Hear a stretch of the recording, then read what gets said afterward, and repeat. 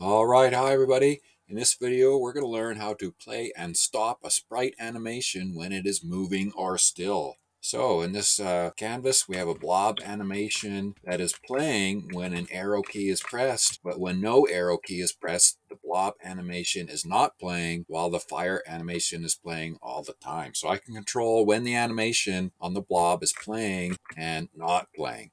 So let's see how the code is working. I declared two global variables, sprite blob and sprite fire for the two sprites, and a constant speed of 5. That means when you press an arrow key, it's going to move 5 pixels up, down, left, or right. In the preload section, I just loaded the blob animation and the fire animation images. And if you look in the image folder, they are there and they're numbered, so they'll play in sequence from 1 to whatever the last number is. In the setup function, just created a canvas, created my sprite at the X and Y coordinate with this width and this height, and then I added the animation and I gave it a name in case I wanted to give it more than one animation, which you can do. So I'm calling this one blob, and it is stored in the blob mn variable that I declared in the preload. And sprite fire, same thing. Created the sprite, added the animation. So let's look at the function keyPressed. So these are the key controls, and this is how I'm controlling the animation. Function keyPressed is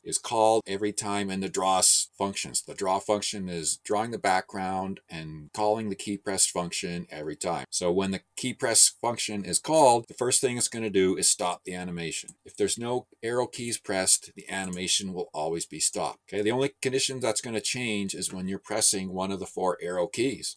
So if the up arrow key is down, then it's going to change the sprite Y position by -5, and it's going to play that animation. Whatever animation is that you added to your sprite, it will play it while that key is down. As soon as that key goes back up and is not down, then the animation will stop. And it's the same with the down arrow.